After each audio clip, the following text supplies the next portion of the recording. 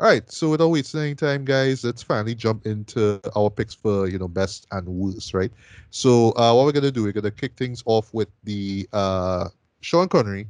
Then we're gonna talk quickly about George Lazenby, then Roger Moore, and then we're gonna talk briefly about Timothy Dalton, and then we'll end with Pierce Brosnan, right?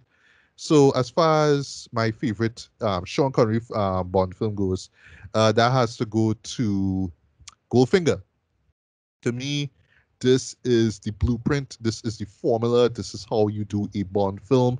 This is how you do a Bond spoof. You know what I mean? Like everything you need to know about how to design and write a Bond film is right here. This is a literal blueprint fit. I mean, for one thing, like I said before, the theme song is just fantastic. It's my all-time favorite. Sean Connery just works himself into this role perfectly, right? And this is the third time he's played Bond here, and here he just fits it, right? Yes, he's dropping all these lines like shocking and I must be dreaming and all that kind of stuff. But remember those moments, right? You remember Pussy Galore. You remember that reveal of her name and just the reaction of Sean, right? You remember Odd Job, right? You remember, and of course you remember Ulrich Goldfinger, right? One of the greatest villains in Bond in the Bond franchise. His lines like "No, Mr. Bond, I expect you to die." You know what I mean, and all that kind of stuff. I just love how just as a film, just as as a Bond film, how fun it is. It's escapist. It's just you kind of rock back in your chair. You know what I mean? You're having some Sunday lunch, and you're just enjoying this film, and that's what it was for me. I just like, and it's just one I could just watch over and over and over. I mean, yes, it have some stuff that don't really hold up at all, like the invisible gas. Like I mean, come on, man, like invisible gas. I mean, So and compelling. that whole plot with Fort Knox. I mean, Right. it sounds It's gold. logical, but I mean, but it still works for me, and it still remains one of my all-time favorite Bond films. Right? I don't have like a top at the moment because I like to basically classify them in terms of actor. But for me, this one is my top. Right? As far as my least favorite, though, or I should say worst. Matter of fact, I'll call it least favorite, right? Because I don't hate this film. I would say just for all these films in general, even Die Another Day, I don't hate these films. I don't think that they are unwatchable. It's just some just don't hold up as well as others. Some you just have to really gear yourself up for to watch, right? But all of them you can just kind of watch and appreciate them for what they are, right?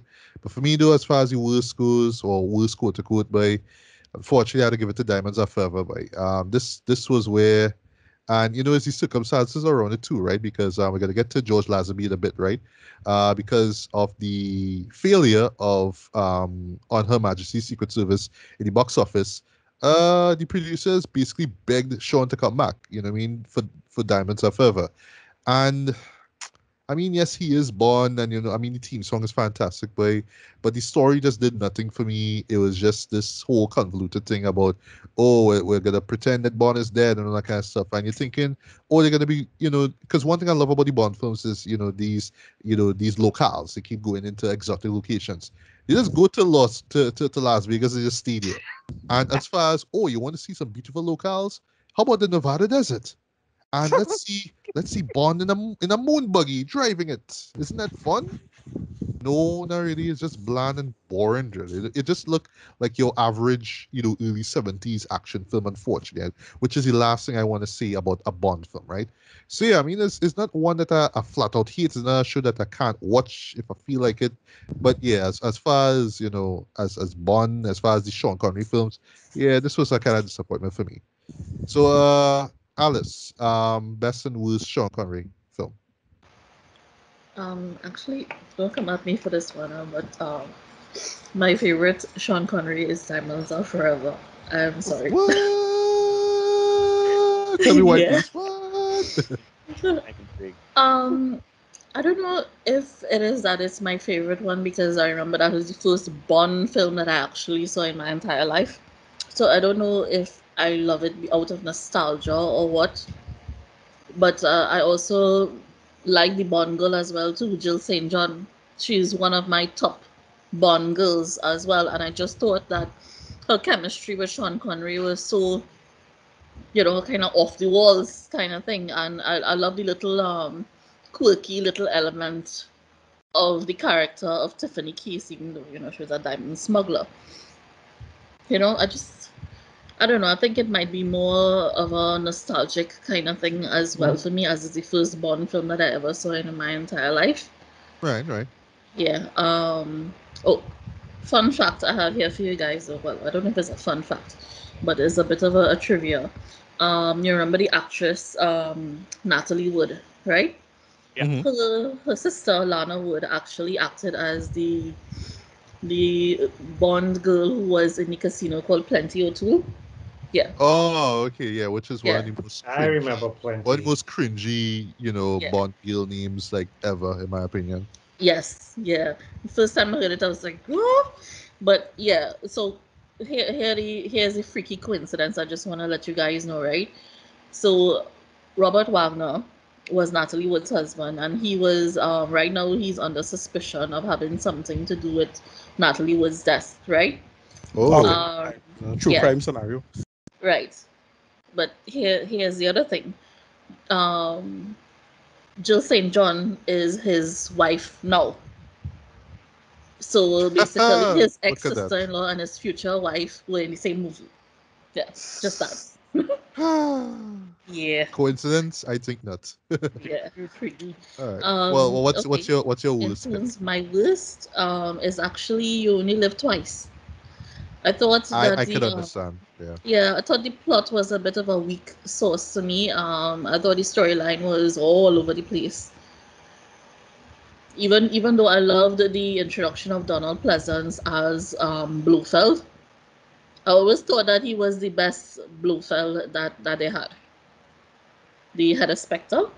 Yeah, we know. Yeah, yeah. Yeah, yeah. So yeah, but it's my worst Sean Connery film because it's just all over the place and it's too uneven and it is not actually in all of them. That's the one I've watched the least. Okay, yeah. Yeah, yeah, And as much as a guilty pleasure for me though, I really can't forgive the Asian face that they give Sean. yeah, Like, yeah. It was a bit no, disrespectful. yeah, no. Yeah. All right, so CC, quickly your pick for best and worst Sean Connery. Oh, this is hard. Connery is my least favorite era of Bond. Like it's so okay, but like, cause like for best, oh man, I'm going to be unpopular, but for best, like the one I find the most enjoyable, and I keep going back and forth on this one for a couple reasons, for obvious reasons. But my very conflicted best is actually You Only Live Twice, and there's a couple reasons for that. I like the okay. The big selling point for me of the Connery era is the camp. So like I'm watching Doctor No, I remember, and I remember having this thought of, oh, no one told me that these films were like fun and over the top. Okay, okay. And then like as they go on, they're like like very over the top, very like but unlike Die Another Day, that's trying to like force that back, it's very like genuine and very pulpy and very campy and very but like in a way that feels genuine and organic. Now my issues with what makes the films harder for me to watch is actually not that, but like dated gender politics, dated racial politics, and Mm. social political stuff. But for me, You Only Live Twice is the most over the top and the most campy of the Connery era. Like it's the one that's It has so ninjas. Like, yeah, it has ninjas. it's the one that I am pretty sure this movie invented that poisoning someone by lowering a thread into their mouth and then pouring liquid down the thread thing. Like I know Yeah. that exists. I won't be surprised, but I've seen like some ninja flicks, like some samurai or ninja flicks adopt that, but I feel that Speed came Racer right had after. that. Oh, it did. Speed Okay, Racer, of okay. course, Speed Racer. Yeah, but I feel like this it happened right after You Only Live Twice. Yeah. But like it's genuinely funny. It feels a little tighter than because like I remember I was going over my notes in preparation for this. I was going over my notes from my initial watch through, and I don't even remember from Russia with Love. Like that I'm trying. I have sat trying to remember that film, and I am not like it's not conjuring up any like I don't remember what happened in that film whatsoever. But You Only Live Twice is weird. It's bold. It's got much tighter action, much tighter plot. It has fewer unnecessary scenes. There are still plenty of unnecessary scenes and subplots. It has the closest to like a female spy who keeps her own with Bond of the Connery era, and that's still not saying a whole lot. And the only but I feel like the only reason I have not owned it, I do not own it like on DVD, is because of the Japanese stereotypes and the yellow face makeup that they put Sean Connery in, which every time I'm sitting there like, oh man, You Only Live Twice was a good time. Maybe I want that on DVD. And then I have this image of Sean Connery made up to look Japanese. I'm like, no, never mind. Never mind. I can do without that one. But the favorite of that one is You Only Live Twice. Least favorite, I am gonna have to say Diamonds Are Forever, only because like it does feel very weak. It feels very much like, because I know that none of the actors, despite their enthusiasm when they first got involved in Bond, I don't think any of the actors involved in Bond were like thrilled by the time they left the franchise. And I'll get into that when I talk about my favorite, least favorite Roger Moore. But a lot of the Bond actors were very much done by the time they got to their last films, and Connery definitely feels that way. Like Connery throughout a lot of Diamonds Are Forever has the energy of Harrison Ford in Rise of Skywalker. Like he's not thrilled to be back, but he's back anyway, and dropping the one-liners with much less conviction. But yeah, so I would say favorite, You Only Live Twice, but God, that's a conflicted favorite. And then least favorite, Diamonds Are Forever for me. All right. Tracy, best and worst, Sean. All right. Okay, I will tell you my absolute worst Sean. My absolute worst Sean is Never Say Never Again, which is for all intents and purposes unofficial. Because Eon didn't really Eon didn't really produce it. But No. Never Say Never Again. I have this memory, this feeling of getting like really excited about seeing, Sean, or seeing this for some reason or the other. I don't know if it was showing on Set Same Cable or somewhere it was. And then I realized very quickly, this is kind of like a spoof of other franchise, but at the same point in time, you're using the main character. He's much older. He's trying to do the swag thing where he's still trying to be all suave and, hot for the ladies and all this kind of stuff. It is, if The Rock is the best James Bond is old movie, Never Say Never Again is the worst James Bond is old Sean doing I don't know what. They just fling cash at him, because again it wasn't a Cubby Broccoli Eon film, but it still falls in line, and that for me falls as it's the worst. It would have been a lot more palatable for me if you had taken Sean and you had said, let's do a Johnny English or some kind of type of something, and say, let's make fun of the franchise that you just left. And Johnny English is cool. But so for me, just the idea of that kind of just dampens it for me. Whereas on the flip side, I have two thoughts here in terms of best. I give Dr. No special mention because I saw Dr. No. I didn't. So when I actually started watching it, and again, I don't really remember how it started. I just know I got into it. But when I saw Dr. No, this was after I had seen Diamonds Are Forever and all that kind of stuff, and then we saw the very first film is Dr. No, and I think I have that one on DVD as well. I'm not sure, but that one didn't have like the wild opening sequences that we came to know and love. It was just basically like the silhouettes of girls dancing, and it was like the gun barrel or whatever it is like that. It wasn't polished. It was the very first, if I'm not mistaken. It was the very first. But what I like about it is just, and I have it as an honorable mention, but I like it in terms of it's Sean just being playful with everything on the set. It's Sean seeing, again, I can't remember her name right now, but she's there at the beach and he's like, she's asking, why are you looking for shells? And he's like, no, I'm just looking. And it's just so playfully Sean.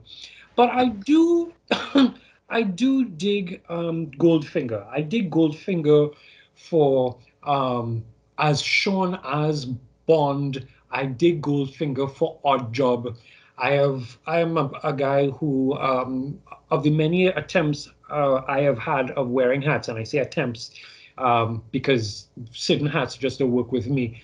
I love fedoras, and granted that, of course, Oddjob wears a top hat, but the idea of taking your hat and flinging it and causing a statue's head to, fall off, I was like, this is love. So I am very much into it because of that. And again, like I said, in terms of the idea of the girl who is just covered in gold.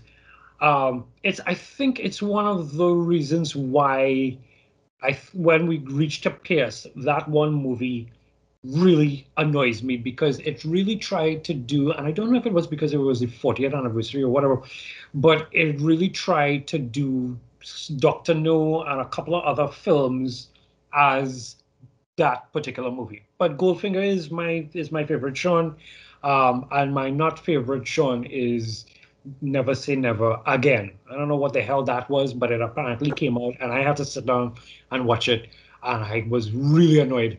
So yeah. So Ricardo, best and worst, Sean.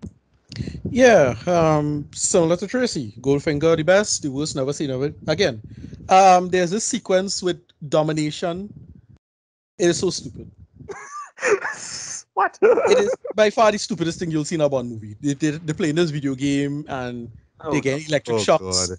and the two of them like this is how the bad guy and the good guy, with a cheap 70s arcade game.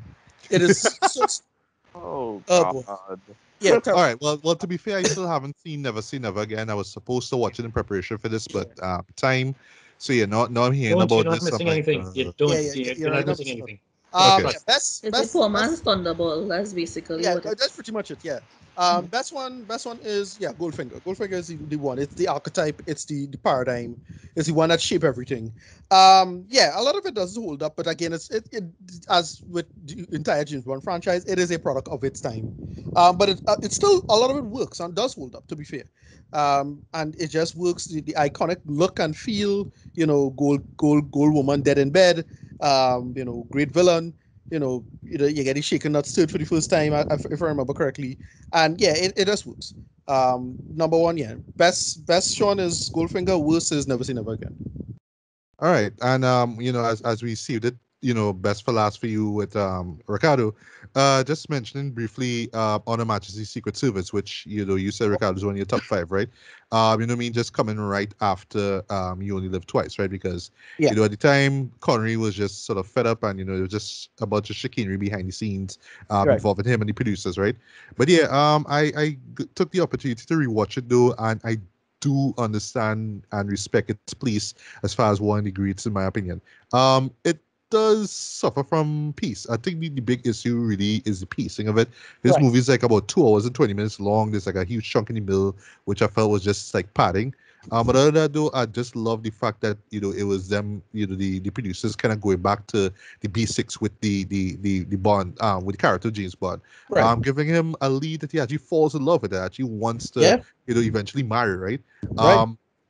And we see Blofeld, sorry, played by Telly Savalas. Right. Quite That's a excellent, in my big. That's a opinion. big factor. That's a big factor. Yeah. That's why I like this film. Yeah, Mhm. because of Telly Savalas. Big Yeah, fan of yeah. the and it really works. He really works in this. And I think if I'm not mistaken, this is the first time where we have the villain with the physical defect, because he Yes. didn't have 90%. earlobes, Yeah. yeah. But I think the third act is fantastic though, because that's where they Yeah. amp up all the action, everything like that. Yeah. Just quite excellently though. But Yeah. really, Why it works so well for me is that it's a product its time is 1969, but it Well, feels really, it feels 69, 69. yeah, it feels really serious. Like it feels deadly serious. Like It wait, this is a does. film, Judd? Like it Yeah, just it's like more like a Le Carre story than a Bond story.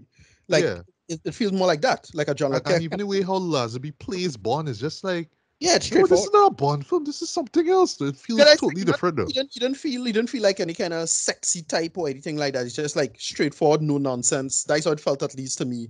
I think a lot of that film works in my opinion. Yeah, yeah. And then, well, for me, what really makes it work too is that end though. It's still a gut punch, boy. And when I saw it again, I felt it. I really felt it, boy. Because yeah, like immediately right after he gets married, Spectre comes and murders. Whilst Yeah, does a drive by now, yeah. and his wife gets killed. Yeah, And the movie just ends straight up like that too. You is know the what I mean? streets. Yeah, it's South Central LA. I mean, Yeah. she does run up on she. Yeah, no, Yeah, and that's in my the last line where yeah, where the police come, when the guy and the police, the cop, sorry, on the bike shows up, and is she okay? It's like, no, she's sleeping, everything's okay. We have all the time in the world, by which harkens back to the Louis Armstrong song that was yep, for this movie. Yeah, boy, it's just such a gut punch of an end, though. Actually, yeah, a really bold way to end it. And last thing I'll say here, it's clearly an inspiration to for the conclusion of Casino Royale. Like I have a right. feeling that yeah, the ending of that movie it was Yeah, inspired heavily by the end of this film. it influenced a ton of films. Just the mere fact they decided to go bold with it with that kind of ending. If I remember correctly, it influenced Inception, which is Oh like yeah, that yeah. kind of interested. But yeah, that makes sense. Mm, However, yeah, yeah. it's easily one of my favorite, not my personal favorite Bond film, but like it's up there. Right, right, right. I don't know if you guys have anything else quickly to weigh on Her Majesty's Secret Service. Not particularly. George is one of those actors who I I have no memory, no thought where he's concerned. So I'm like, good on him, but like good on that particular outing. But it wasn't one of those that I kind of raved at or anything of the sort. Right.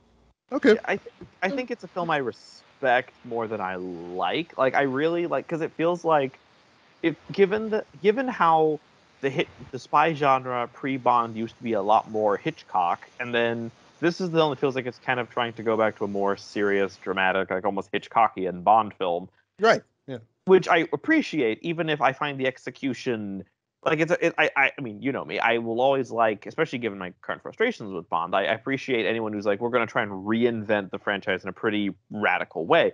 So, but I feel like the execution is just very slow in a way that's difficult to keep me like invested and on board with what's Right. going.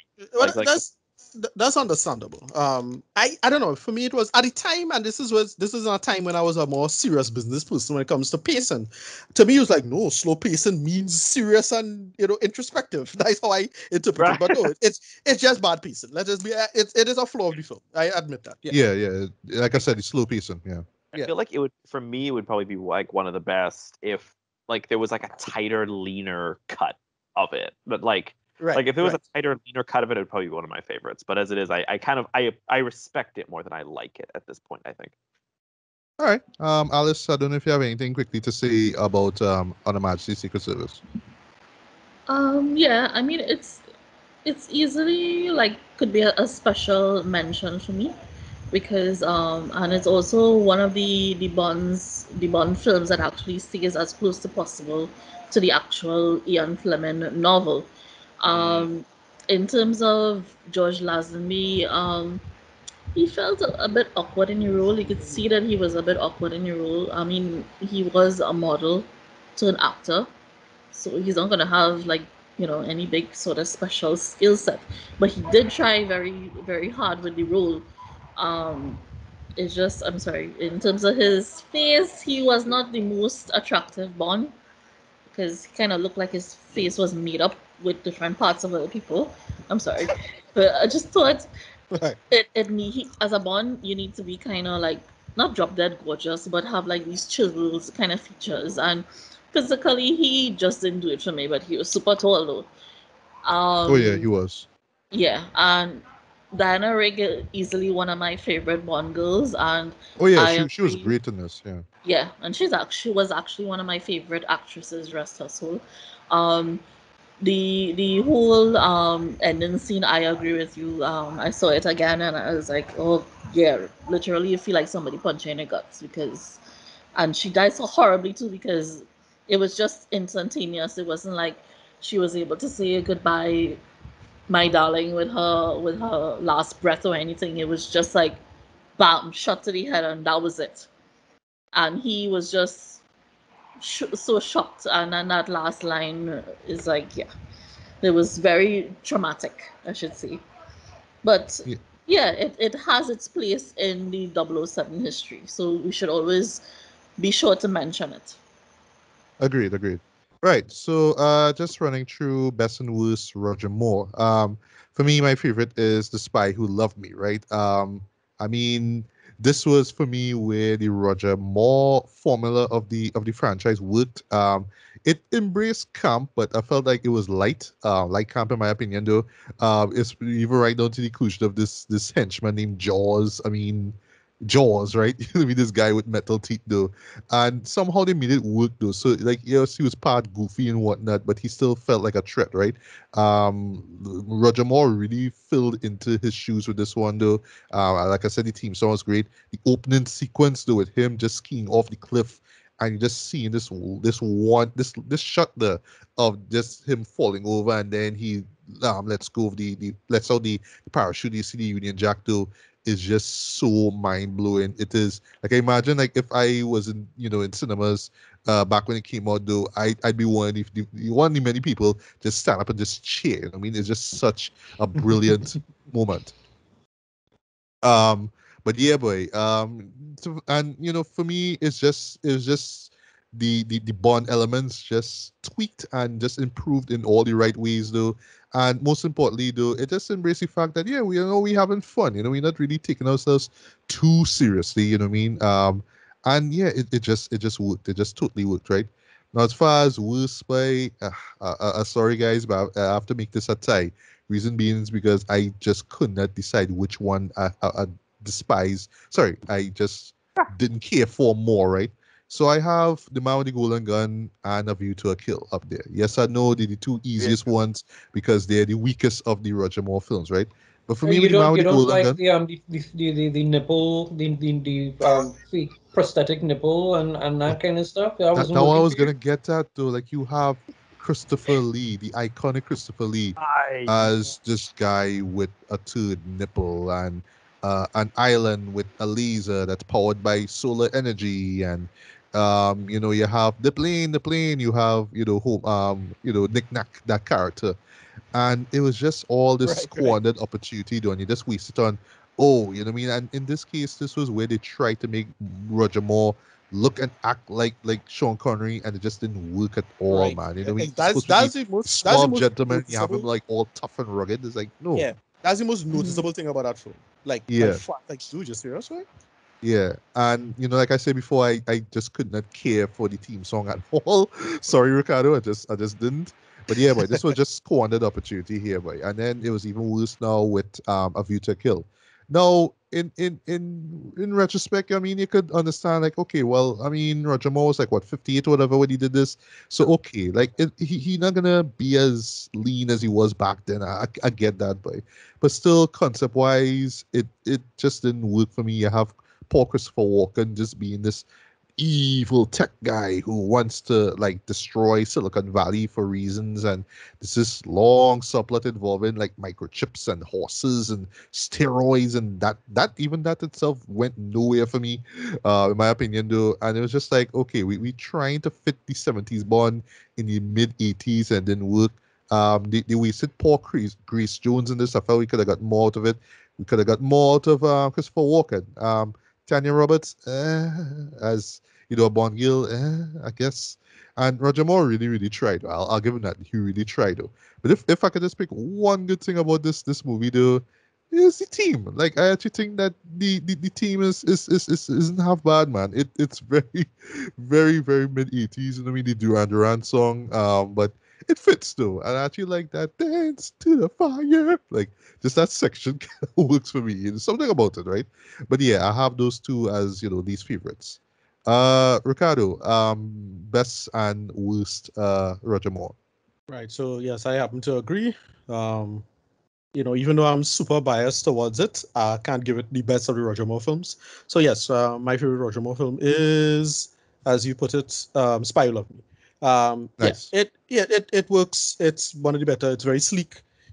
Solid villains. Yeah, best of the Roger Moore ever. The worst is Man with the Golden Gun. Colossal waste. Like it because why it suffers is not it. It's not it. It's one of those. Hey, this is not the objective worst thing, but it's just such a wasted, squandered opportunity. I mean, how you could waste Christopher Lee? Great Thank premise. you. Yeah. Great. It's a great. I think it's a great premise, at least for a Okay. Bond film, where you have this really silly idea of this man who's so weird and off the cuff, and that kind of thing. But there's everything. I mean, some of the worst executions you could find out there. Well, and by the way, Yeah, even his death, like that yeah. was just so bland. Just It was just like all this build up, nothing. like the most skilled sharpshooter or assassin, just one shot that the end. Yeah, That nothing was it. works. Another film I would want to put on the list, but because I find it was just so over the top and didn't work at all. But some people seem to like it, which is Moonraker. I find Moonraker just felt so off. Uh, But nah, Golden Gun still was. yeah. Yeah. All right. Alice, best and worst, Roger Moore. Um, Coincidentally, now it's gonna be three of us that's gonna say the Spy Who Loved Me. Um, Nice. yes, I totally agree with what you guys said. Roger Moore has found his stride. He made the character his own. I particularly love Barbara Bach as Anya Amasova, the Mm. KGB agent. The two of them, they Yeah, have she was great. very good, yes, they have very good chemistry during the movie. And I even like the little tension that's created there because Bond actually kills the love of her life, so they have to work together. But she hates him because he killed the love of her life, right? So I love that little tension in between there, and by the end of it, she doesn't kill him, obviously. And yes, the Spy Who Loved Me is also gonna make it on my top Bond themes as well too. I even liked the look of the movie because they had some very picturesque places like the film scenes that they filmed in Italy and Egypt. Yes, I don't yes. know. Yeah, that scene in Egypt, it was really fantastic. The kind of light show that they had. I think that was where they first met Jaws. I'm not too sure. Yeah. Again, Jaws, a very, very memorable Bond villain. This guy with the metal teeth Yeah. and Mhm. larger than life and scary to it. Um, I do have to make a special mention though in terms of favorite Roger Moore's For Your Eyes Only. I have a very Hmm. special place in my heart for that movie because I really like the Bond girl from that one, and I also like the story. I like the plot a lot. It reminds me of one of those over the top romance novels, revenge kind of things. So special mention to For Your Eyes Only. Um, my worst, Roger Moore, the man with the golden gun, we're in agreement with all of that. They Nice. tried to make Roger Moore something that he wasn't, and he felt very stiff and robotic in this role. And also, we agree, wasted opportunity with somebody like Christopher Lee. For goodness sake, the man played one of the best Draculas on screen for the Hammer horrors. Yep. Yep. You can't take somebody like that. You could have made him into a more horrific, terrifying villain. But no, just somebody with some weird sexual preferences and Yes, supposed to be a that's shark. true. Yeah, Yeah. yeah, I remember. And oh, the big thing, he has a third nipple. Is like, really?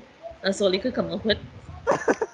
I'd rather he had a third eye, for goodness sake. But yeah, and the wasted character of Nick Nack, it was just like a big joke at the end of it, So it really, really fell flat for me.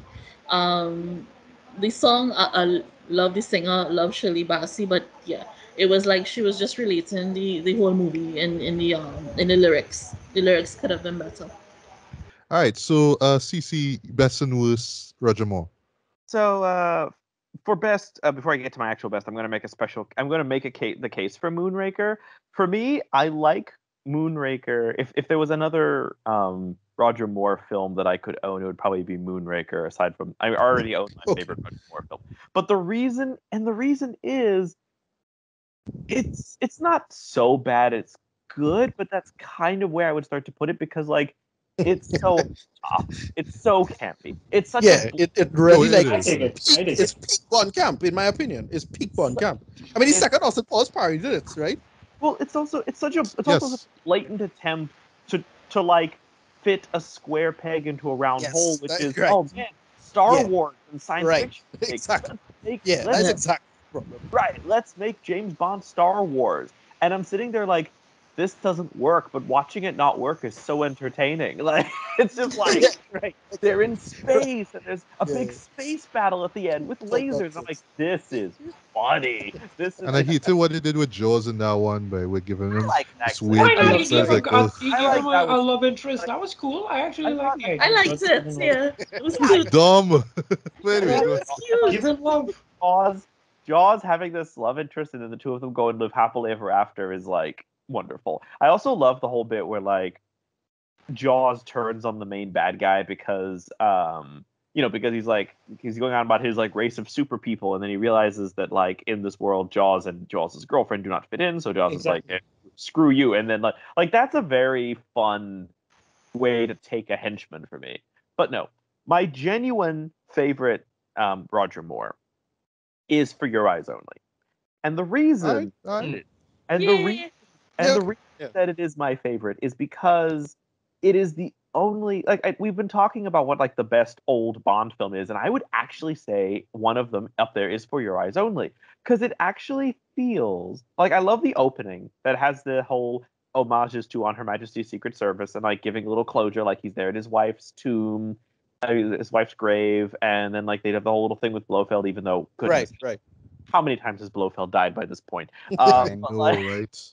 but like at this point, it's like this. It's but like I love how that's the whole pre-title sequence, because it feels like this little, oh, okay, that is what happened in the past. We're putting that all behind us and we're moving forward. And so what you end up with is a more slower paced, like we have a slower paced film where like Moore actually gets to feel like he gets to play this kind of older agent, and I actually like, oh, I'm here for this. This has this kind of easygoing pace to it. It's got great action though. Like, normally I'm not the kind of person who enjoys mountain climbing sequences, but there's actually a couple really great ones in this film.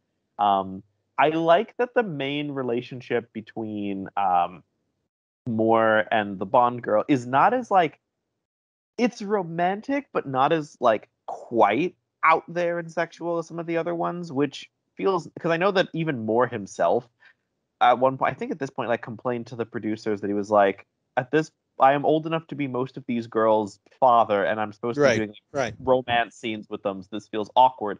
So, so For Your Eyes Only feels like this nice, like where their dynamic is, there's romance there, and it does have that feel of like a romance, of like kind of a romance novel or kind of that kind of pulp thing, but like it's less like sleazy sexual than previous Bond films, and I really it's my second favorite Bond film, period, actually. Nice. And it's actually the best film to end the Roger Moore era. The problem is we made two more, and that gets to my picks for the worst Roger Moore films, because if Roger Moore had ended with For Your Eyes Only, I think it would have been like one of the best farewells to a Bond actor. But instead, we make Octopussy, which is a mess.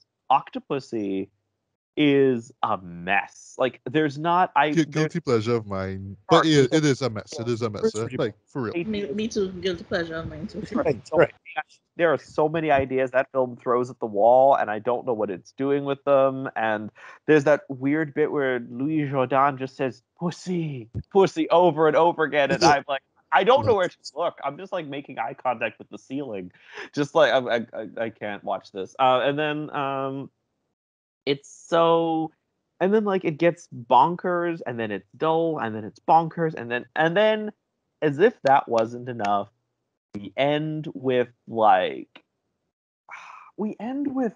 A View to a Kill, which is so bad. Like, A View to a Kill is, I said at the beginning that one of my problems with Bond is that it feels like other action cinema and spy films are all moving faster than the James Bond franchise does. And A View to a Kill is the one where that is the clearest for me. Like, that's the film that feels the most kind of awkward because it's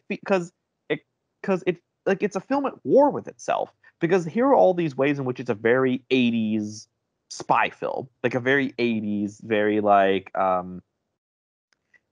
80s spy film with like all the trademarks of an 80s spy film, until it's a Bond film. And those two elements don't like gel well with each other. And now Roger Moore is back to having to be like full Bond romance stuff, and it's still like, I think that last shower scene is an absolute crime because he's like there naked in the shower with this young woman who's like, I think, no, that was the one I think where the quote came from, where he hated having to do that last scene with the Bond girl in the shower because he's like, I'm old enough to be her father. This is really Tanya Roberts. Yeah, really I hate Q's robot that spies on them. Like, it's done for laughs, and just like, no, that's just creepy. So like, stop it.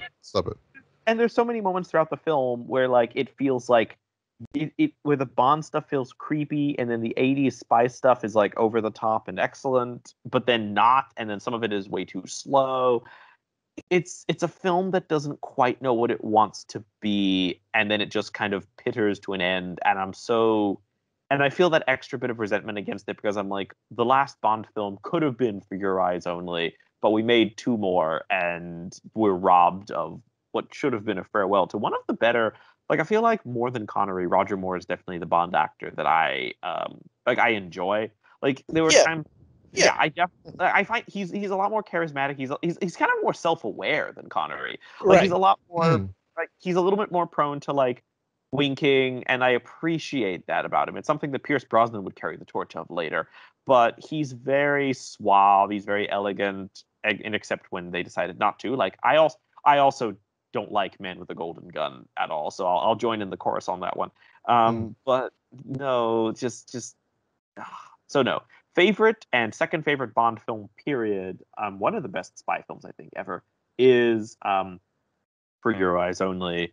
Honorable mention to Moonraker, but then the two worst are Octopussy and A View to a Kill. Right. Tracy, just to close off that part quickly. Best and worst Roger Moore.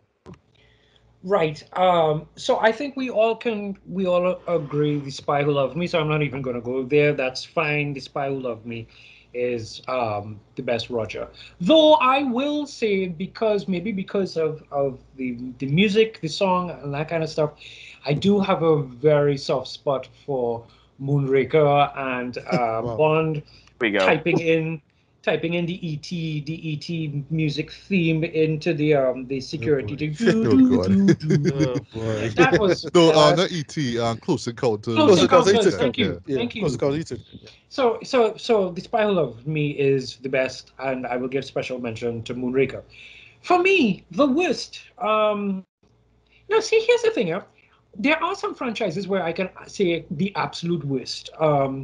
But when it comes to Bond, and I was going to say this much earlier on, Bond does this thing for me where it's one good film, one bad film. Not bad, but one good film, one not so good film, one good film, one not so good film.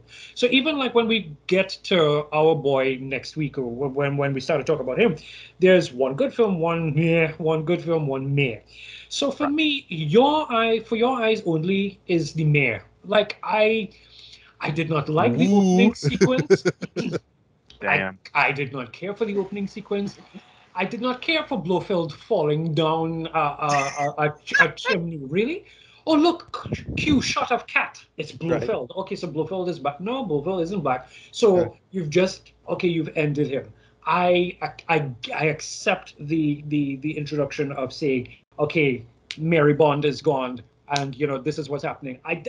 saw him there with Agent BB Doll, and I was like, okay, so it's Baby Doll, but it's BB Doll, and this, there are there are certain things that I expect coming out of a Bond film, and I looked at For Your Eyes Only, and I didn't feel it. I didn't. The opening, like I said, the opening sequence felt like if it was just like a sharp cut into something else.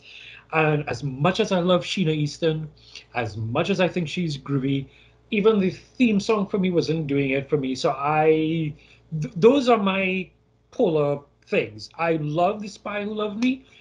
Honorable mention, Moonraker. For Your Eyes Only does not work for me in terms of a Roger Moore film. And yeah, that's it. All right. And just quick mention to, of course, the Timothy Dalton films, The Living Daylights and License to Kill. As I said earlier, there's two films which I feel work as a double feature.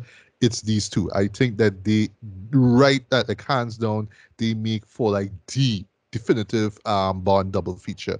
Because they work so well, in terms of just updating the formula. Even Timothy Dalton himself was like, look, I want to go back to basics because Roger Moore's films, for better or for worse, kind of became parody, right? So let's go back to what made these things work, right? And Living Daylights was just a great film, and it just had some solid action scenes though. And it had a fantastic follow up though with the License to Kill, which is the first PG-13 Bond film, right? You don't look at it now, you could see how bold and audacious it was in terms of this, letting people know, yeah, we go in deep and dark with this. And I honestly forgot that Michael Kamen actually like did the score for this, and it just fits that whole Lethal Weapon vibe, because of course he did the music for that, right? Where it's like, okay, it's action and sensationalism, but in this world, people can die and there's consequences, and y'all need to be careful. And bad guys are really bad, you know what I mean? Which is like, a trope of, like Lethal Weapon and stuff like that. And just action films of, the late 80s now. So I felt like this film more out of, just that's like, other, like, I would say like Daniel Craig films in particular. This one actually understood the era, it understood the time, it understood like, okay, this is the type of film that goes now, let's just take a risk. Even right down to having the villain be a drug kingpin and not just some guy with dreams to take over the world. I love how subtly it uses, bits of elements like say Thunderball and stuff like that, where, okay, we're gonna use the stuff that the evil bad guys have, but we're just gonna do it different in terms of like laundering money and drugs like that, right? So it works. And Timothy Dalton, though, I felt like he just owned that role. Though he was just like rootless in this one. You really felt it though. But I like that. It does kind of remind you, it's a Bond film. So even though you have your dark, serious moments, we still have your little fun, over the top stuff too, but not too over the top as well, right? But yeah, for me, I think Timothy Dalton is easily the most underrated Bond. I would say him and Lazenby to extend though. But for me, what he did here with those two films were just excellent though. And last thing I'll say though, he deserved a third film. He deserved one. He didn't even get that because it took three films for audiences to really appreciate Sean Connery as James Bond, and Timothy Dalton only had two because you know what I mean, it was too dark and violent, and 6 and 7 year olds I can't take my 6 and 7 year olds to see that. But like Skill wasn't made for 6 and 7 year olds. Like just saying. So yeah, honestly, he deserved a third film. I would have like I just pictured in my mind it'd come out like in 91, 92, you know what I mean, when action movies were really hitting their peak, you know what I mean, like Terminator 2 and stuff like that. And if it didn't work then fine, bring in PS afterwards. But nah, they did Timothy dirty, man. I don't know if you guys agree or disagree.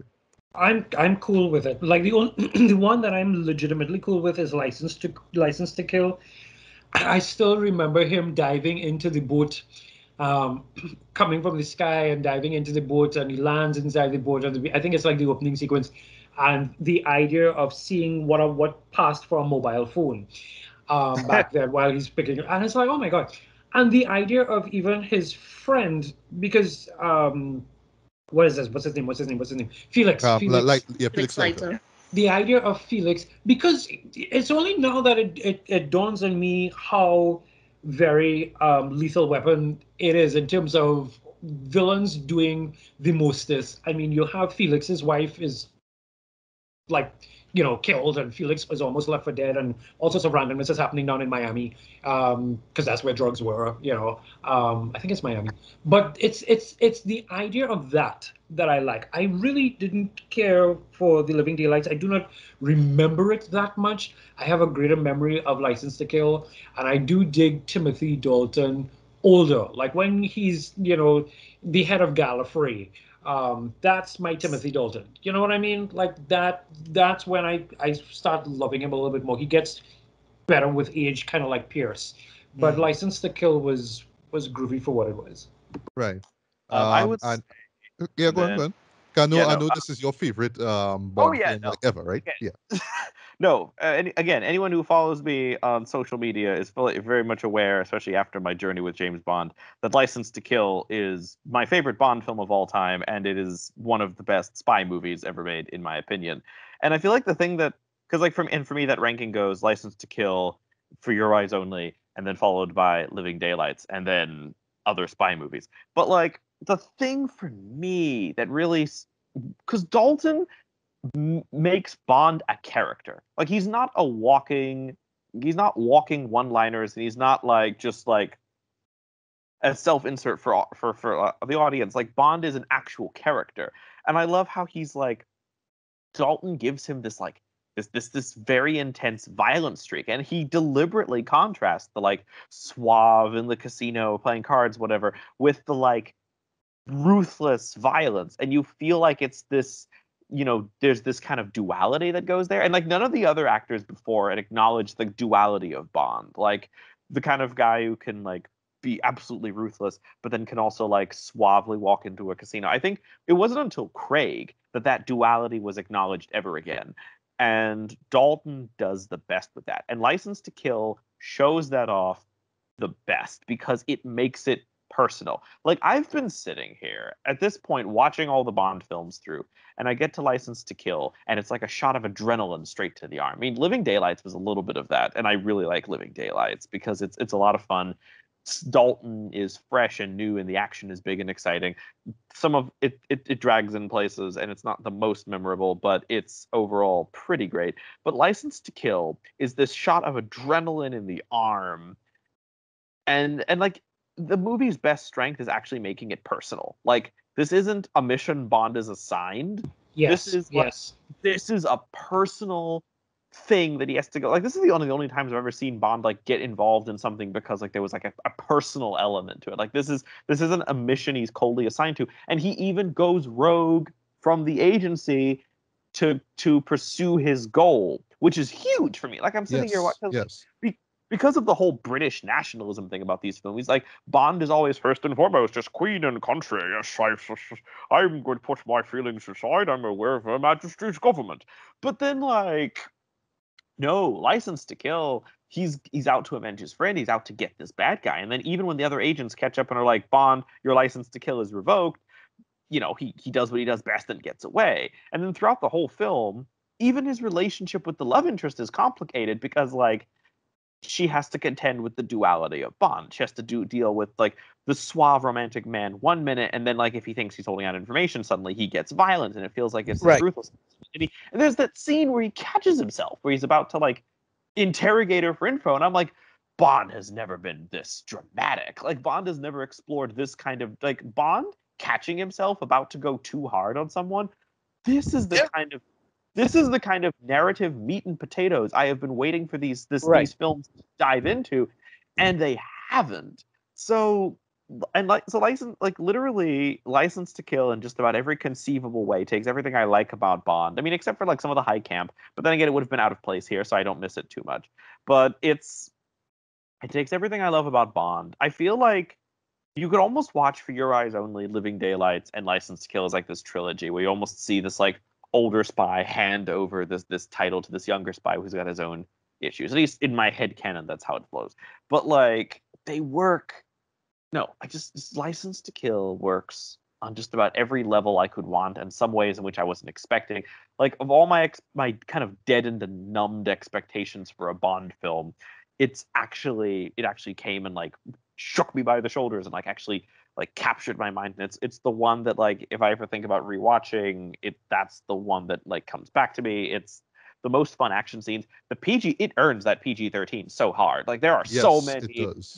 so many action scenes in that movie that go hard as only like mid to late 80s PG-13 can. And I'm sitting here like, oh God, like is Bond gonna actually make it through this? Like I know there's other ones, but this is the last Dalton.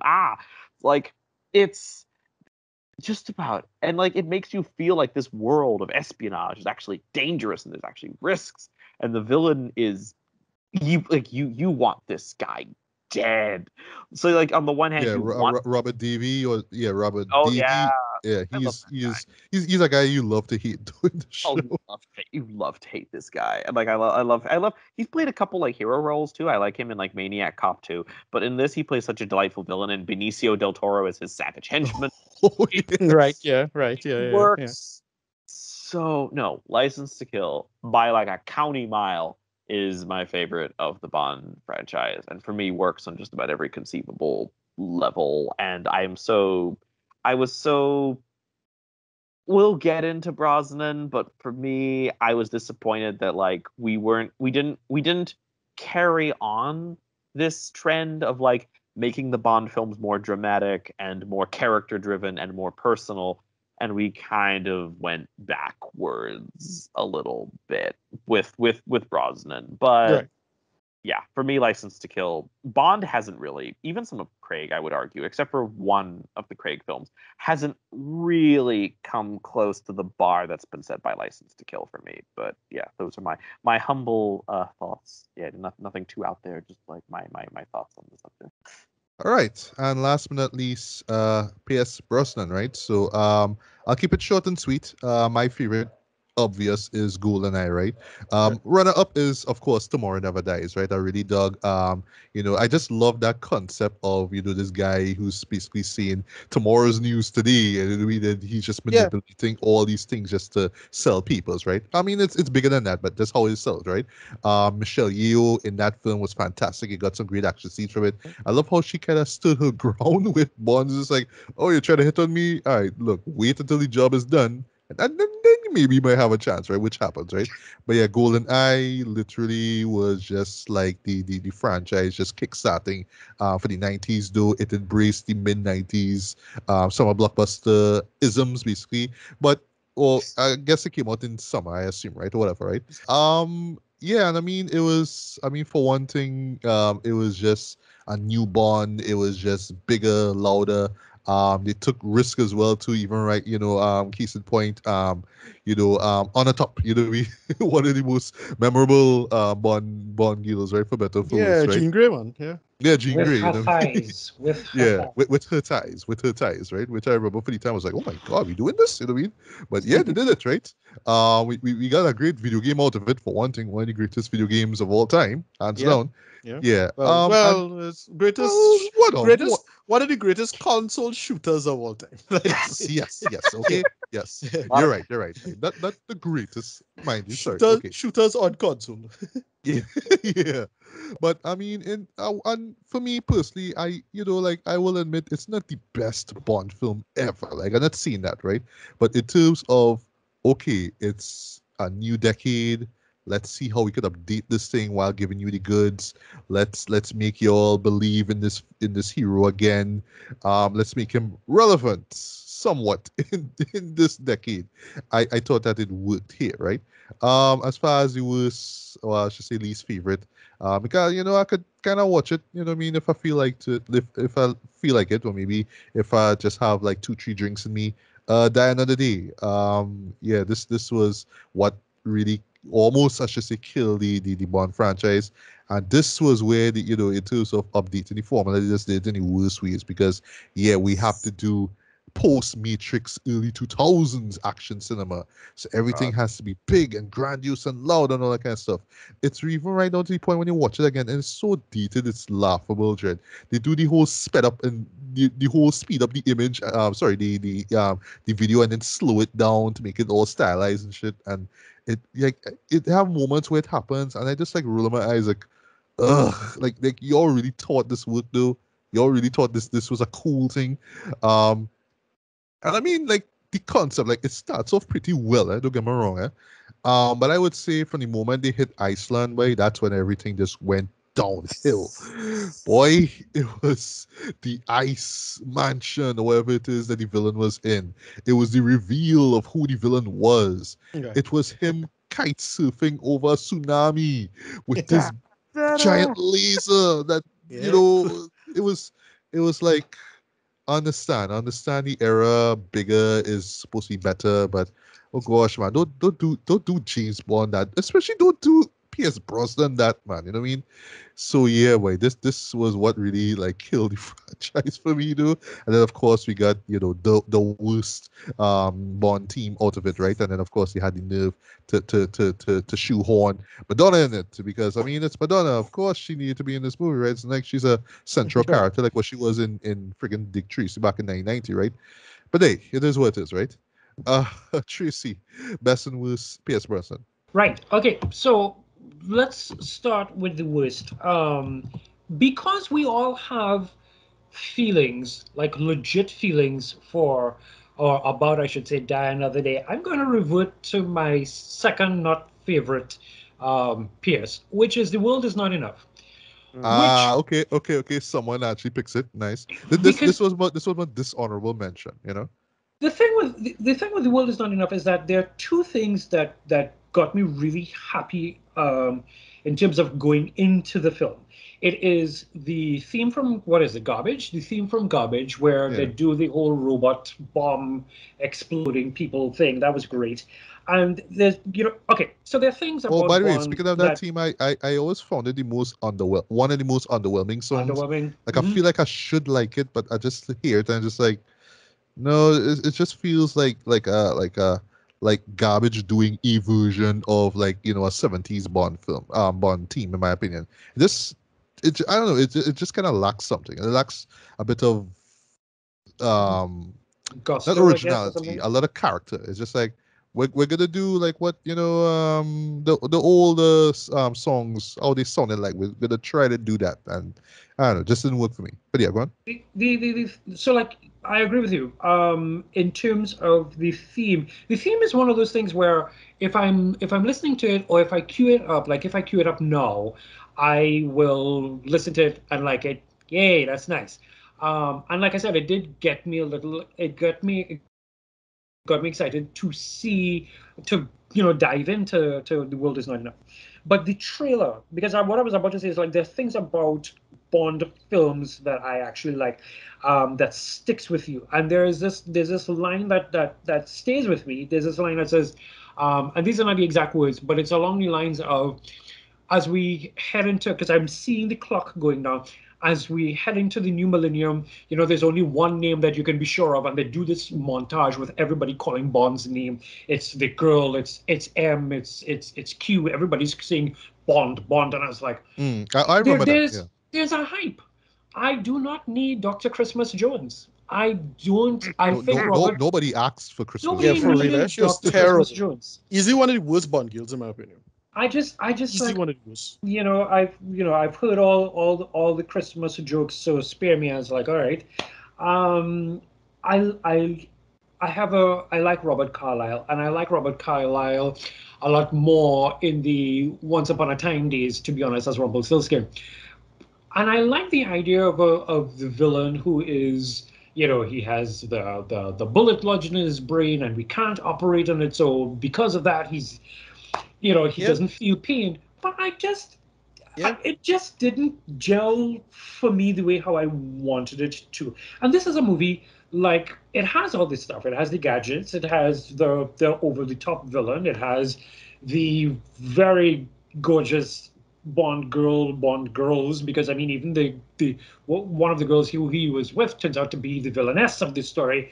Which And I hated. and I just Electra. Her name is Electra, and I still didn't care for it. So there's that.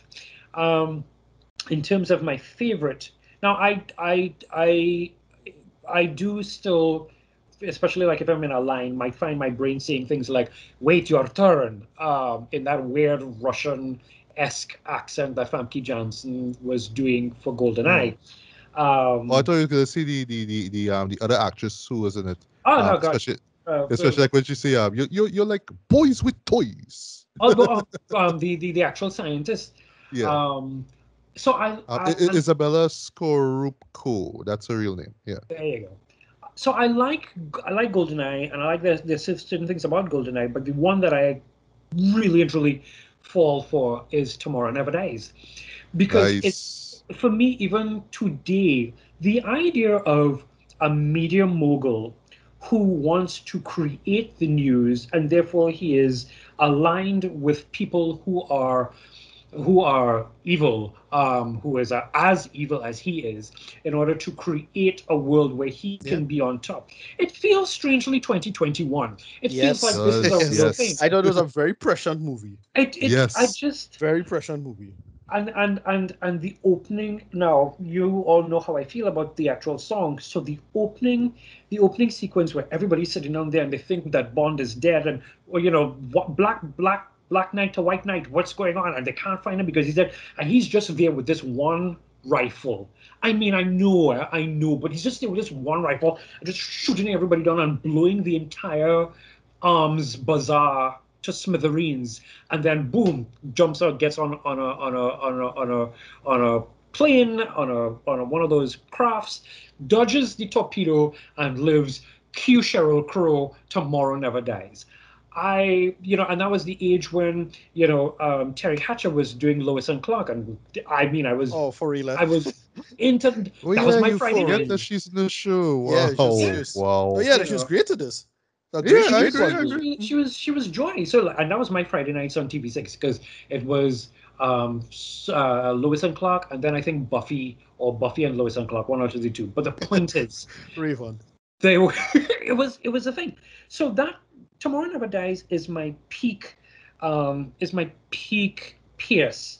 And I legitimately will, I could watch that like right now and still be very happy about it. The world is not enough, and clearly, Die Another Day, because everything in Die Another Day, and I'll say this really quick, is feels like okay, because this is, and I feel it might have been the 40th anniversary or something, because they try to do way too many throwbacks. So here is Ursula Andress coming out of the water with the dagger at her side. Here's Halle Berry coming out of the water with the dagger at her side. Here is the same laser that is, coming at James in In Goldfinger. Goldfinger. It's the same thing that's And happening even with Halle her. Berry's character makes that reference too in her You know, dialogue. I'm like, what? Jinx Yeah. is Jinx as a character. I I I I I don't feel Jinx. I get Jinx, but I don't. That's Halle Berry's character. I get Jinx. I just don't feel Jinx. So Die Another Day has had its moments, and then of course Madonna as a fencing instructor who's talking about keeping their tip up, and Yeah. it's Yeah. like okay, no. So, but everybody in this room feels that way about Die Another Day. So the second worst for me is, in terms of Pierce, is The World Is Not Enough. And that's it for Right. me. Okay. Alice, best and worst Pierce. My favorite PS is actually Tomorrow Never Dies. Alright, Um, alright. yeah, for a lot of the same reasons that you guys mentioned. As a villain, somebody who uses their media platform to manipulate the news and manipulate the outcome of the future. I mean, a lot of people do that right now, right? Use social media platforms to cause fights and possibly world wars and contention and strife, right? So it's like a foreshadowing of the future. Um, Bon Girl, one of my favorites, Michelle Yeoh, and Yep. yeah, it was a refreshing take. She didn't just sleep with Brosnan the first time she met him, fall head over heels, and she was like almost his equal in terms of Bond girls. She was She was like, clearly more competent than him. yeah, That's like, True, yeah, true. yes, that's true. In a lot of cases, she was more competent than he was. Um, Terry Hatcher, one of my favorite actresses as well too. A little tidbit for you guys: she was actually pregnant while she was filming Tomorrow Never Dies, and Oh, she didn't was know that. getting sick often on the set. And Brosnan kind of lost his temper and patience a few times with her because of that, because she was suffering with morning sickness a lot. Yeah, yeah. I understand. Yeah, Oh, that yeah. sucks. Yeah. So he was a bit mean is one of the reasons why I don't really run at Brosnan too much because he kind of doesn't have patience. That's not the only actress that kind of complained about him not having patience for them on set, by the way.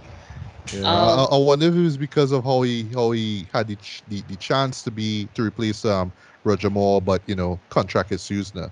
So maybe he's just like, yeah, I wait so long to be Bond, so come yeah, on, because he was let's do contracted it. to Remington Steel, Yeah, exactly. to Robertson Seal.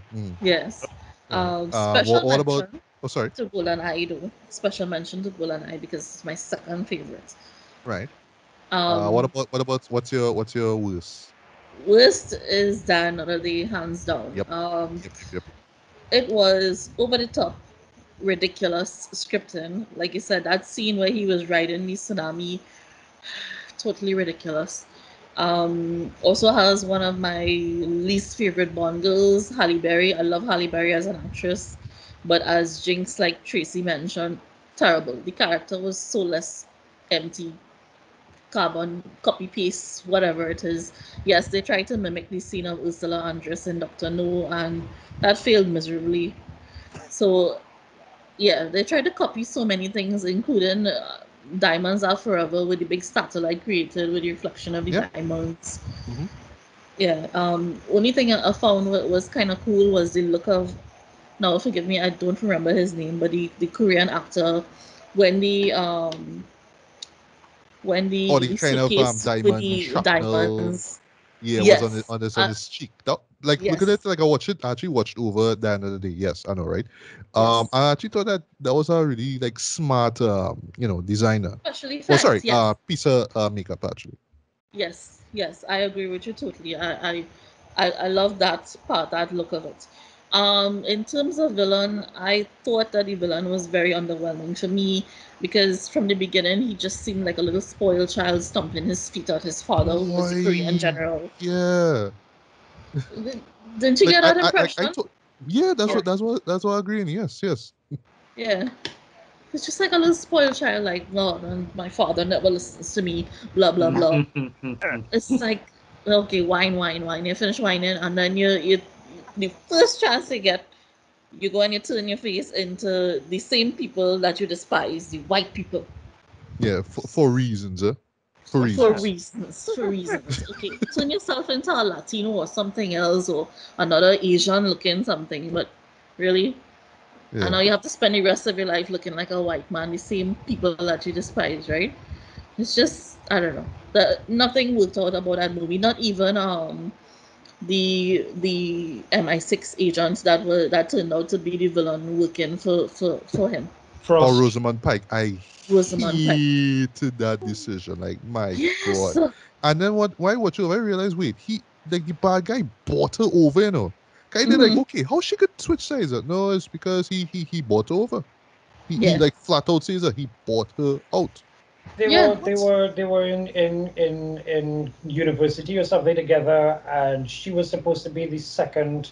Why do I know all these things? She was supposed to be the second fencing, like the defending champion, but she came Right. Yes. Yeah. second, and Yeah. he Yeah. Yeah. was the one who actually kind of like, I don't know if he killed the other person or something. Basically, he's the He one done bad for her. that helped her get up. So Yeah. He was done bad for oh her. my god, you know. Right. Mhm. My whole thing with Gustav as a random thing is that there is a modern day Gustav now, and he is trying to live in space. So whenever I think of that, Ba-doom-ts. I just like, yeah, okay. Burns. Quite that Yes. far, but no, yeah. All right. Yeah. In terms of, well, just one Yeah. other little special mention, Uh, as you guys were talking about it just now, Matt. Um, the film that you all hated on, The World Is Not Enough. I kind of sort of like it because here's the thing. I do agree with you that Denise Richards is terrible casting and everything, and she has the personality of a wet blanket, right? And the ending scene where they were showing you the infrared of the two of them, yes, totally ridiculous. ugh. But I loved, like Tracy was saying, the aspect of the villain with the bullet in his head and he can't feel any sort of pain or anything like that. But Yeah. I kind of loved love the twist that you didn't see coming. I remember the first time seeing that movie, and I didn't see that twist coming. That Electra, Sophia Marceau, was the actual villain who was actually ruling the villain who was accused of kidnapping her. I kind of enjoyed that twist, and I could understand why she ended up kind of psychotic in the head, for want of a better word, you know. So that aspect of the plot, I kind of enjoy. So it's kind of on my guilty pleasures list. But I do agree with the points that you all made about Denise Richards and so on. But I think at that time it really looked like Brosnan was kind of losing his steam, because he really didn't look like he was into that one, into the movie. Like maybe he was getting a bit tired of the franchise at that point, I believe. So Right, yeah, that's just my opinion on it. Yeah. and who could blame him at this point, right? Exactly. So two more to go. Ricardo, best and worst Pierce Brosnan. Yeah. Best PS in my opinion is Tomorrow Never Dies. I actually really like this movie. All right, Again, it doing the whole Rupert Murdoch thing, and yeah, I thought they just nailed that premise. And as what's his name? What was the actor boy? The Pope himself. Um, gosh, what's his Or, name? or Jonathan Price. Jonathan Price. Yeah, I thought he was Yeah. great as the villain, because it's like a mix between Rupert Murdoch but a little bit of Steve Jobs kind of going on. Yeah, I like that. I like the weird nerd villains that not trying to be intimidated. He's a kind of a goofball, you know. If you try to punch body, you'll break his hand, right? I like villains like that. Then movie, great action. Michelle Yao kicks so much ass in this. I love it. I Terry know, Hatcher right? was great in this. Just I think, and the core thing that sold it was the premise. Like I just like, wait, that is the idea. That's such a really clever idea, because it on the one end feels seemingly quite plausible even back then, and definitely now. And then, but it also felt over the top and ridiculous, like a Bond plot. So that's why I really appreciated it in that way. Right. And I forgot to mention, we keep forgetting it in terms of Tomorrow Never Dies, Moby's version of the James Bond team. Oh yeah, right. Yeah, he was right. I I forgot about that. fucks with Yeah, that. I sorry, yeah. I just fucks with that, right? But yeah, Um, what's your worst? right. Worse is as call it, as make the joke. Me and my friends used to make the joke. Fed up of the world, right? The world is not enough. Oh my god, yeah. Yeah, the world is not enough. Here's the thing: all the shit you could give GoldenEye just had a kind of goofy charm to it that I remember it. I barely remember what is not enough. It just it's only when you guys had to mention it, it's like, oh yeah, that bullshit wasn't it, and that forgettable nonsense wasn't it. And look, I love Rob. I just remember there was stuff that took place in the opening sequence and that Right, it that's took it. 20 Yeah, minutes. That's all. the opening sequence is pretty cool with that black boat thing, that little baby black boat he was driving around in. Mhm. It's like, oh, that kind of pretty cool. I like Robert Carlyle. My favorite character is his character in Stargate Universe. I like the actor, love the dude, but it just didn't fit or work for me. It was just bland and forgettable. It had a decent enough script, but just too much dumbness for it to not be enjoyable, and then taking itself too seriously, so I can't remember it. It was just in that uncanny valley of bad Bond, of just too serious and then too silly at the same time.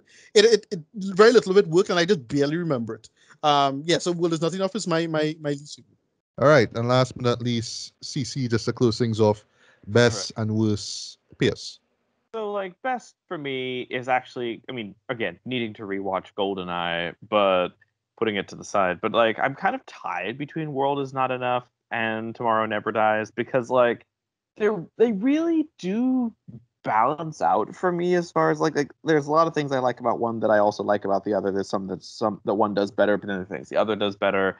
Like I do Michelle Yao is a point all to herself, and like how much I like the world. Is it world is not. Tomorrow Never Dies. Yeah, right. Tomorrow Never Dies, because like she finally delivers on the, because like up even as early as Connery, um the films have been teasing or like trying to develop the idea of like a female agent who can keep up with Bond. Right. And like they've teased the idea, and even like my big frustration with From Russia with Love, not From Russia with Love, The Spy Who Loved Me, is that we have this, is that we tease like a female agent who's like the equivalent and has got like her personal connections with Bond, and yet we still find the time to make like woman driver jokes, whatever. But finally, with Tomorrow Never Dies, we finally have a female agent who is Bond's equal and can keep up with him, and Michelle Yao Michelle, yeah, I don't. I could watch anything Michelle Yeoh's been in. Like Yep. she's just absolutely amazing. She carries the movie Agreed. almost like single-handedly, and she is absolutely fantastic. And as like, and not a Bond girl, but like another agent. It's like Yeah, such exactly. a delightful upgrade, and it makes the movie really great for me. I mean, and it's no surprise that the worst for me is Die Another Day, and I feel like Ta-da! rather than just say yet again I didn't like tomorrow, for me specifically, right? Because there was this weird period in like the mid to late '90s and early 2000s when we were really getting into like retro pulp. Like it's very odd, Yeah. but you had things like The Shadow and The Phantom and Rocketeer, which I all love, and a Right. couple. I think Indiana Jones had a lot to do with this, but there was this whole like let's take genre fiction and pulpy filmmaking back to its inception. Like let's make period films. Let's go back to like the earlier pulpier stuff. But for some reason, when Bond does it, I think it's because it's too married to the access of not just '90s action, but like early 2000s action. It's like you're saying, Matthew. Like it first and foremost, it's a loud, bombastic, noisy, like visually and like narratively noisy 2000s action film in all of the worst ways. Like there's a couple of films from the era that I think have actually aged a little better, but unfortunately Die Another Day is not one of them, and Die Another Day is just like a 2000s action film in all the worst possible ways. And as an attempt to do retro pulp, unlike like a masterpiece like The Shadow, it never manages to like actually feel genuine. It always feels like pastiche. Like it never has this Right. like organic camp pulp quality. Like it never organically like when I think back to Dr. No and I think about Dr. No's laboratory and I think about like how it feels straight out of some kind of retro futuristic comic book or something from the 60s, like it feels very natural, it feels very organic, it makes sense. And the film always manages to feel like pastiche rather than actually feeling like genuine pulp. I don't know if it's because it winks too much or if it hams it up too much or if it's so over the top. Like it's Moonraker or You Only Live Twice levels of over the top, but it always feels more like it's mimicking those films rather than actually bringing anything of its own to the proceedings. And then by the time the bad guy is hanging out in a power suit, you're just sitting there going, how did we how did this become a bad Robert Rodriguez movie? Like how did like this isn't James Bond. This is Spy Kids 5. How did we get I here? know, right? And it looks shockingly cheap. That's the other thing about the film that's alarming to me. Like for a James Bond summer blockbuster from a major studio, it feels very cheap. I don't know if it's the combination. You could see the green screen moments. You could just tell. Yeah, Like even in the opening sequence where you see Bond fighting one of the main villains on top of this tank or whatever it is, you can yeah. tell where because there's these medium close-ups now. You could tell it's green screen. But the wide shots, however, those are real. You could just tell when you watch that scene. Tell some, and then like even the actual practical sets, like at no point when I'm looking at the ice palace am I like, oh look, an ice palace. I'm always like, man, this ice set looks quite plastic, doesn't it? And then they're driving sports cars and it just becomes this parade of nonsense, and it's never in itself, it never actually finds its own stride. It always feels like a movie that's caught between two very different eras of filmmaking and throwing as much at the screen as it can to see what works. And it never manages to actually hit its own stride and feel comfortable in its own skin ultimately. So no, Die Another Day is bad, but Die Another Day is one of those films that's bad in ways that you could get like a round table together and have everyone sit around and talk about all the different ways which Die Another Day is bad. Although also trivia, I was looking up the director of Die Another Day, and it turns out that one of his follow-up projects was Triple X 2 State of the Union. Well, that makes sense. I mean, Yep. if you Oh remember joy. the final action sequence of that, then I mean, Oh joy. I mean, So- Like, jeez. It just always cracks me up. I always go back to this. It always cracks me up that Michael Wilson thought, 'cause he was saying that this is the way that we will move forward. And in a real sense, I'm sitting down here and I'm now wondering if maybe like Phantom Menace and stuff had stuff to do with it, because it was a world of green screen back then and Yes. everybody was doing stuff. And maybe they thought, well, we can do this too. And this is how we're going to revolutionize Bond. And it was just so sad. And just like the water didn't look real. Nothing felt like it could be real. And you think this is going to revolutionize Bond moving forward. So I'm so glad that they ditched that idea and went to like Daniel or that level instead. Well, I feel like Yeah. that's one of the which I'm always like. It's what I was saying about Bond always being like one step behind the cultural zeitgeist, because like back in the 70s, that's how we got Moonraker, right? Like we're moving towards sci-fi and fantasy blockbusters, and so Bond tries to get a piece of that, and so we end up with a Bond movie that starts out normal, and then by the end we're having a laser battle in space and wondering how we got there.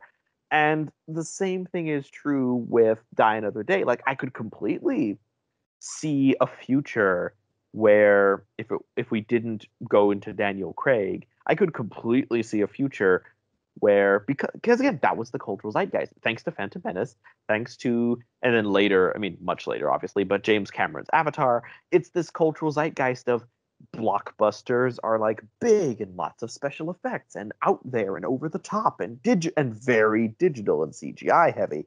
So like we have like so of course I could completely see a future where like I don't know, James Bond is showing up to like a moon colony and trying to like bust a bad guy who wants to move us all to Mars, or some like or James Bond at the center of the earth, or James Bond at the bottom of the sea. Like I could absolutely Those would make for some good titles, like for real, for real.